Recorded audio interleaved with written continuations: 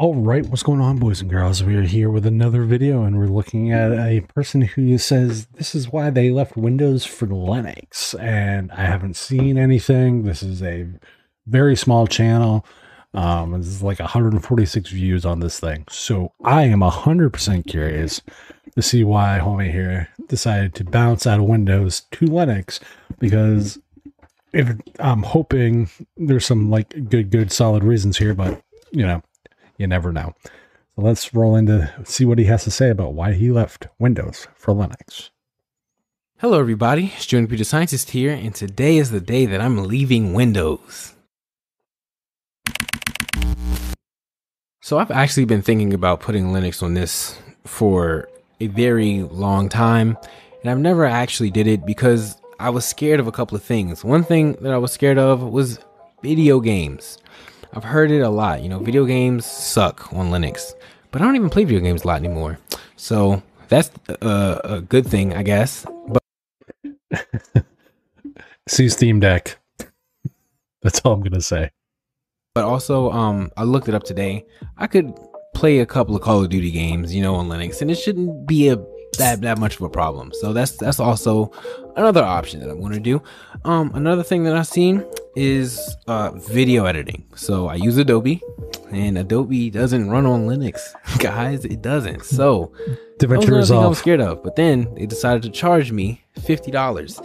I'm not paying that $50. So Linux has a couple of options for video editing softwares that I could try out. They're free, so I'm going to do that. Olive, Cineleer, Kdenlive, Cineleer, GG, let me rephrase. Kdenlive, Shotcut, Flowblade, those are the ones that come to mind right off if you want paid. Lightworks, and DaVinci Resolve. All free in one shape or form or another. The last two have limitations on what they support and export and a few other things. And what was the third thing? I don't really remember. I guess the third thing that I was scared of was just overall usability, you know? But I have Linux, I have Arch Linux, by the way, on my laptop, right? And I use it for school. I be in a terminal. I use Arch, by the way. You know, floating around in there, changing directories. That's pretty much it. Using Vim too, and I'm probably going to use Vim a lot more in some of my YouTube videos from now on, since I'm going to be in Linux. I'm not going to be a complete newbie, but I'm also not going to be a complete, you know, god at this. I'm just. So the one thing I will be the first to tell you is anybody who says they're a god in Linux probably doesn't know what the hell they're talking about.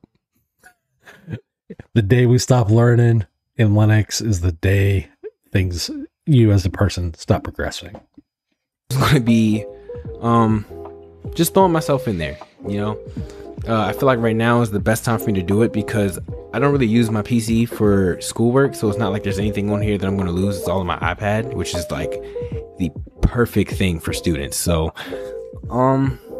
without further ado, I'm about to install Linux. Now I'm not going to document the entire process because this isn't a tutorial, but I'm going to just kind of pop back in and I'm just going to be on Linux, hopefully. But this does also mean I have to redo OBS.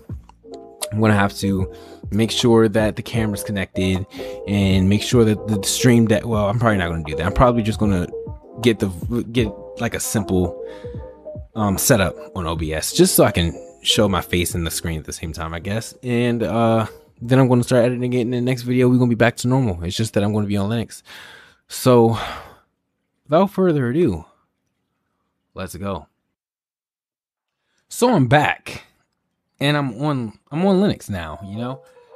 I have been on Linux for a couple of days now, but I was trying to get, you know, an editing software together. And I was also trying to make sure OBS was working perfectly fine so I wouldn't have any problems when I do this. But instead, I've had a lot of problems. When I actually got OBS installed and everything, my hotkeys wasn't working, and I was trying to get it to work with the Steam Deck, and it was working, but then it stopped working, and I honestly just don't feel like fixing it. So yeah, I'm probably gonna, I don't know what I'm gonna do with the Steam Deck, but I'm just using my hotkeys with my keyboard because. So I know there is something, I can't remember the name of the app. There is a application specifically for the Stream Deck for you to use in Linux, and the name escapes me, but I know it's available. I mean, I could have did that in the beginning instead of buying a Steam Deck, but you know, hey, we're here now. And also, other than that, everything kind of worked perfectly fine. I mean, other than just now trying to get my mic to not sound so quiet, but just out of curiosity, I'm assuming you're running Arch. The only criticism I got, you mentioned that your laptop runs Arch, so I'm assuming you're running Arch on this. Specify what distro you go to or jump to, so that way, if there are very few of us that do the reaction videos, we can actually give you help as we watch these and stuff. I'm not going to lie, you've gone about it the right way so far. You're not expecting Windows, you're not expecting Mac OS, you're not expecting iPad or iOS, iPad OS or Android, etc. So that initial fear was totally understandable, and that's the one that a lot of people can't get over. I just increased the gain and called it a day. So, yeah, that's what's going on. That wasn't really computer science related, so I don't know why I told you all that, but let's just slide on into my OS. You know what I'm saying? Obviously I'm on two screens, but I'm only going to show you one using GNOME. That's what we're on. But let's go to where all the magic happens. You know what I mean? The graphical user interface, you mean? The terminal, you know. Okay, all right. Look, those are all of my files / folders. You know, I don't have anything in here. That's pretty cool. Like, let's create a file called C++. You know, why not? So to do that, you do mkdir or make directory cpp. I'm just gonna call it that, and let's cd into cpp. You know what I mean?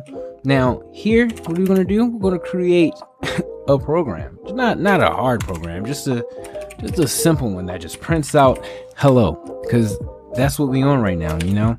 And let's enter numbers at the bottom. I think that's what I do. I forgot. Is it set number? Set number.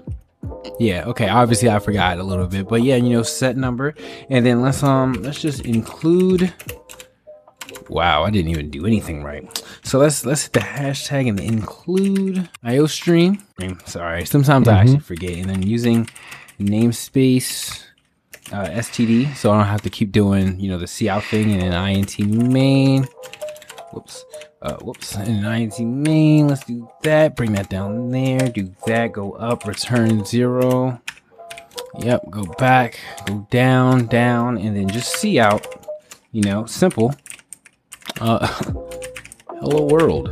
And honestly, let's just do a little backslash, just because we don't want the program to look ugly, because they do tend to do that sometimes. Am I right? Okay. Now escape : WQ. Now we're gonna G++ hello.cpp. That's to compile it, by the way. I'm a little Linux user myself. I've been here for a while on my laptop, not on the PC. And now, what are we gonna do? You're right. /a.out. And hello world is right there. Wow, sorry. Okay, it's gonna show me everything. All right, yeah, hello world is right there. I really like the whole vaporwave aesthetic. I think it's nice. This is really cool. And then you just type in code, and what's gonna happen? You open up VS Code right there. I had a little small JavaScript program right here. It's not really doing a lot. It's really just it's just adding a number plus 8. That's really all it does. You run that, you get 15. Yeah, man, this is This is nice. This is real nice. I use DuckDuckGo now instead of Google, and I still use Vivaldi because it's the perfect web browser. I don't care what anyone says. Oh, it's not open source. I think it's perfect for me. Vivaldi is fantastic. I mean? This is a good time. As soon as it loads. And I will also state, go watch the episode where the folks over at Destination Linux talk to the CEO of Vivaldi, and they talk and ask specifically about that open source question. Yeah, look at that. Look at the art. It's not really a lot, but it's something. Yeah, I'm satisfied so far. I haven't really ran into any major problems other than the fact that I can't, play Rocket League or, well, I think I can play Rocket League actually. I'm about to try that now after I edit this video and plop it up on YouTube. Also, I haven't used GIMP yet, so that's going to be a learning curve in itself. I don't know what else to talk about, so I'm just going to end the video. Thank you for watching. I just kind of wanted to show you guys that I'm on Linux now. Didn't really have anything else to make a video about, so this is what it's on. Don't forget to like, comment, and subscribe. Join my Discord, and follow me on Twitter, Jordan the CS. Don't follow me on Instagram. I'm gonna delete that at some point. And yeah, thank you for watching. So, not a whole lot going on in the video, and that's fine. Showing some of his terminal kung fu and all that stuff, program preferences. He's using GNOME, so my sympathy's there. Kidding. Choose your desktop, use what you will, don't care. Good choice on Vivaldi, because the one thing I will say is Vivaldi in development makes Linux distros a first-class citizen as they develop it. That's my biggest reason I support Vivaldi as a web browser on Linux, and I use it personally. So totally get the love for Vivaldi, especially if you're a power user and you want to customize the crap out of it. You can by default. It's like it's the best KDE style browser you can get.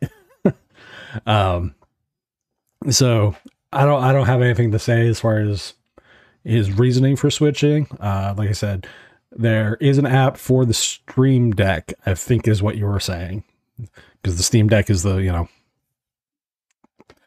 Linux powered console Valve puts out. As far as Rocket League, yes, Rocket League does work on Linux. Depending on the version you have the Steam version, which is no longer for sale, which I'm assuming that's the one you have. When you fire that up, right click on Rocket League in the game selection area there. Right click and go to compatibility and change it to whatever the newest version of Proton is. And then click, OK, close, whatever. And there might be a download. Let it do its thing, and you'll have some better results. Epic basically has broken the crap out of the native build from my last experience with using specifically Rocket League native on Linux. So just my recommendation is use Proton to fix that problem. Or if you have the EGS version, or you use the EGS version, go download the Heroic Games Launcher. That'll give you GOG, and that'll give you Epic all rolled into one on Linux. And you don't deal with a lot of the nonsense. And you can access the storage from right in the actual app. So, other than that, cool. No gripes, no reasons, no screaming. Sorry, guys, if you're expecting that. You just ain't going to get it this episode.